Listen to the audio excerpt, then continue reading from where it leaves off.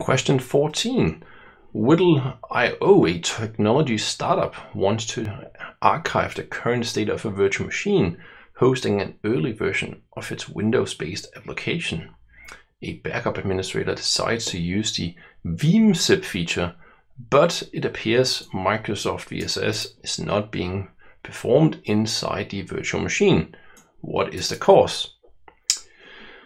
Okay, so first we might want to make sure we know what Veeam zip is. This is a sort of one-time backup, and we could of course go and take a look at the user guide, Veeam user guide, Veeam zip.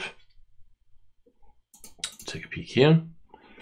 Okay, so we see here we basically could, this is not the right place to take a look at it. Let's say creating Veeam zip. So here we've right-clicked on some VMs, actually two, but it could also just be a single one. So what can we do? We can specify some place to store it, or it could be a backup repository. If it's a folder, then some credentials might be needed. We can schedule some automatic deletion of it. We can schedule automatic encryption. We have a compression down here, and then it says guest processing. And there's a checkbox, disable guest key essence. So if I select this checkbox, if I turn on this checkbox, it will disable guest key essence, meaning we'll get crash consistent backups. So the real question here, of course, is then how is it handling this guest processing? Now, normally when you do regular backup jobs and you enable guest processing, it's what we call application aware processing, which means the guest interaction proxy will inject a runtime, a sort of non-persistent agent from Veeam into the guest, which means we need credentials, but I don't see any guest credentials here, which means we have the second option in the regular backup jobs, which is to call, for example, Hyper-V interaction services or integration services, or it could be VMware tools that we're interacting with, and then VMware tools in this case could be doing this.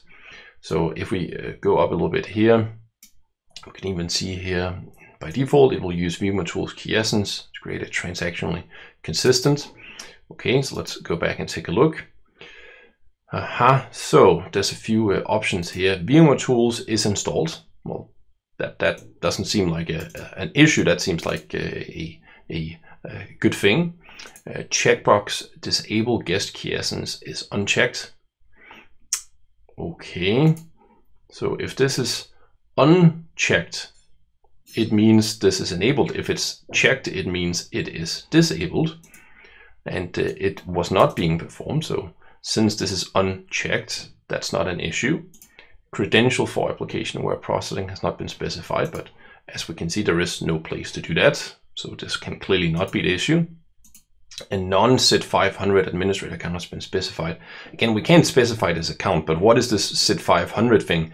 It's basically the built-in either domain administrator or local administrator. So the account that's actually called administrator.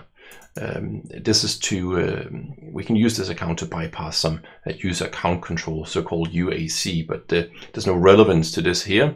So if this is not being performed and we don't have this checkbox here, the most likely cause is that VMware tools is not installed, and because of that, we can't execute Microsoft VSS.